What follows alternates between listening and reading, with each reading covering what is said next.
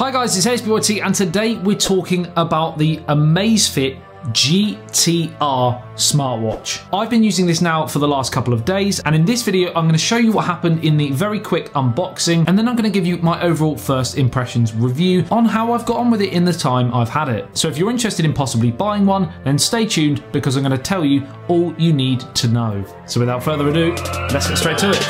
If you're new to the channel and love everything tech, news, unboxings, reviews, then make sure you hit that subscribe button and ding that notification bell so that every time I post a video you are notified and can stay up to date with all of the latest tech. Now, even though I have got this product incredibly early, I will leave a link in the video description below for where you can go and purchase it if you like the look of it after watching this video or if you just want a bit more information. Right, so this is the Amazfit GTR smartwatch. Now, I'm going to use the term smartwatch lightly because there are certain elements about this actual device that fit more into the kind of fitness tracker, Fitbit kind of area of the market. And while overall I've been really impressed and I'm really enjoying using it, it's got some really great features, but there's a few downsides that you need to know as well. Right, so a bit of backstory. The Amazfit watches have been growing in popularity over the last few years. They're created, and excuse my pronunciation, by a company called Huami, which is kind of under the Xiaomi umbrella, but not, as far as I'm aware, directly produced, manufactured by them. It all gets very confusing when there are so many companies involved. As a result, there may be a few different names for this individual product. The long name would be Xiaomi, Huami, Amazfit GTR. That's too much, so I'm just going to call it the Amazfit GTR. Right, so let's get straight to the unboxing. Then we're going to jump onto design and build quality, and then I'm going to get onto specs, key features, pros and cons, and how I've got on with it. Right, so inside the black box, we have a white box. As soon as we lift the lid on that, we straight away see the actual watch, and underneath the text, "Move beautifully." Underneath that section, we have the USB charger, which just plonks on the underneath of the watch via a magnet, and it's dead easy to do. There's nothing else in my individual box, and that is because I've got this product very early and it is a kind of reviewer's unit. As far as I'm aware, this isn't the retail box, and you will get manuals and all of that sort of goodness as well. Right, so let's jump onto the actual design. Now, there are two different colors. There is this kind of space gray and brown strap version, and there is also a silver face version as well. Now, originally I actually quite like the look of the silver one, but having said that, now this space gray one has arrived, I'm really digging it, and I actually think that this is now my favorite color. I love the fact that it is not only a smartwatch, but it looks really classy. It looks like a normal standard watch, and that is how I like my smartwatches to be. I don't really like sports watches on the whole. They have their purpose, don't get me wrong, but as a daily watch, I love this clean and classic look. The actual strap is really clever as well. It has the leather look to it on the outside, but underneath it is actually a kind of silicone rubber, and therefore great for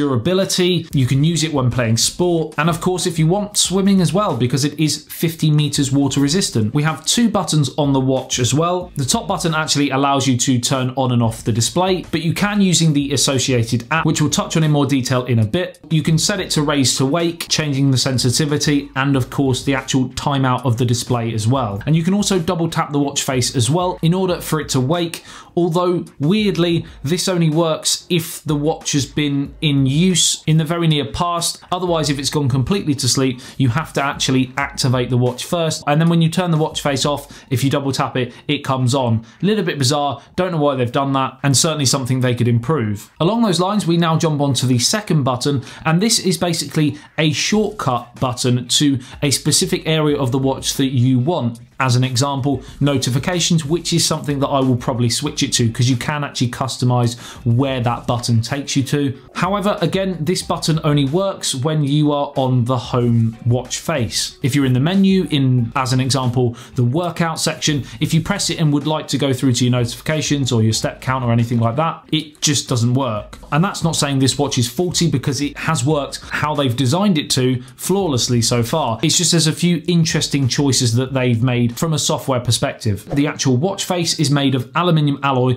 and stainless steel, and it feels and looks really premium. Now, that watch face is a 1.3-inch AMOLED display with a PPI density of 326, or retina level, resolution of 454 4x4. It's made of Corning Gorilla Glass and has an anti-fingerprint coating. And I'm actually quite impressed with that display overall compared to other smartwatches that I've tested. It's got built-in GPS, Bluetooth 5.0, and it's got a 410 mAh battery capacity. Now, speaking of the watch face, you can actually change and customize how your face looks. The best way to do that is to go to the app, and that's what we're going to go to right now, because I'm going to show you how easy it is to actually set up this watch with your smartphone. Firstly, you need to establish a connection, of course, and when you first turn on your watch, it'll give you a QR code. This, in my experience, didn't work. Again, I don't know whether this is because it's a reviewer's unit, but I just went to the Google Play Store, downloaded the Amazfit app, and added this specific watch. And doing it that way, the setup was flawless. Once you've then connected via Bluetooth, you're greeted firstly with the home page, which underneath you've got your watch face settings. Now, you can actually change the watch faces on the app, and there's a fair few choices on there. It's not quite as customizable as, again, Wear OS, where you can go to the Play Store and download new watch faces, but I personally think there's enough choice to keep you satisfied. You've got your battery percentage right at the top. And speaking of battery, this is a hugely important bit of information. They claim it's got up to 25 days worth of normal use, not just standby time, of normal everyday use. That's incredible. Now, while I can't say I've had it long enough to physically test that, the battery has been amazing so far. You've basically now got a smartwatch which almost doesn't need to be charged. I mean, it does, but you get the idea. Again, you can customize your settings for incoming calls, event reminders, watch alarm, app alerts, idle alerts, and just watch alerts in general. Now, in the app alerts, once you actually select it to connect and allow notifications from your specific social media apps, for example, like WhatsApp and Twitter, Instagram, your emails, then you will start getting notifications straight to your watch. Now, speaking of notifications, unfortunately, due to the software, you can't actually go in and respond to those notifications. You will have to then go to your phone to do that, but that is one of the limitations of this style of software compared to Google's Wear OS. Having said that, I've used Wear OS watches before, and I still, even though I get the notifications on those watches and can actually respond to them via the watch, I still use my phone. I don't like typing, for example, on a tiny watch face. Kind of defeats the object of speeding things up. It just gives you a really easy notification to see, and you can then decide whether it's important, whether to get your phone out of your pocket or not. Also, with those notifications, and some people have asked before, especially on my Mi Band 4 review, is whether emojis from WhatsApp or Twitter or Instagram actually come through and display properly on the watch.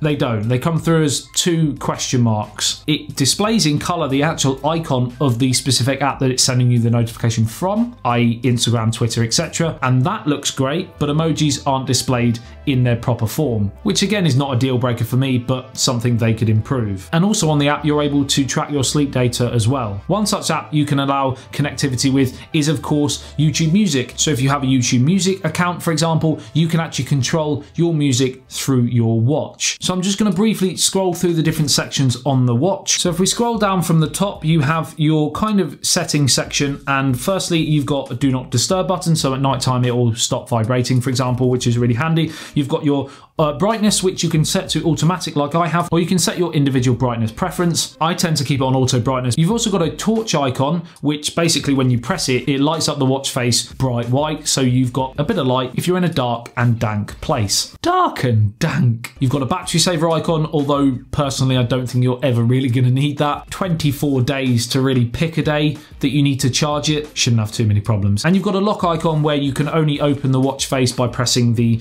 on and off button at the top right hand side, as opposed to using raise to wake, etc. If we scroll to the right, we've got our heart rate monitor, which seems pretty accurate. And if we scroll right again, we've got our step counter. The same 2 features come up if you scroll left, so just personal preference. Are you a lefty or a righty?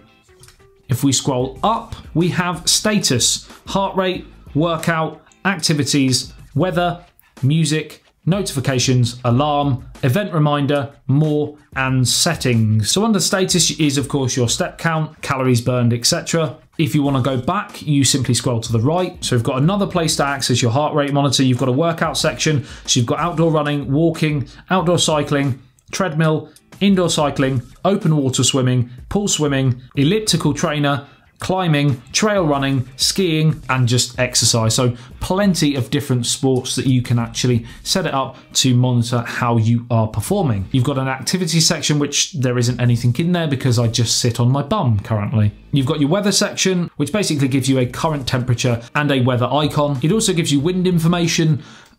That's weather wind, not...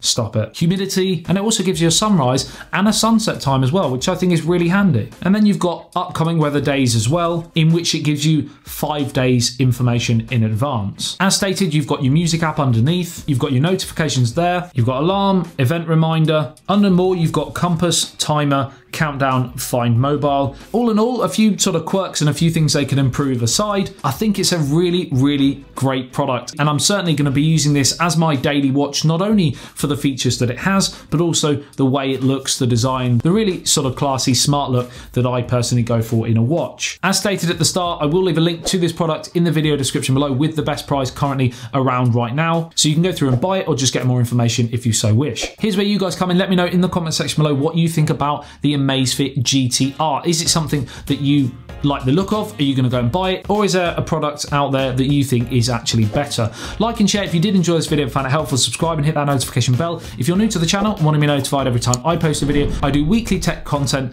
breaking news, unboxings, reviews. I'll love you and leave you. I'll see you in the next one. TSBYT, peace out.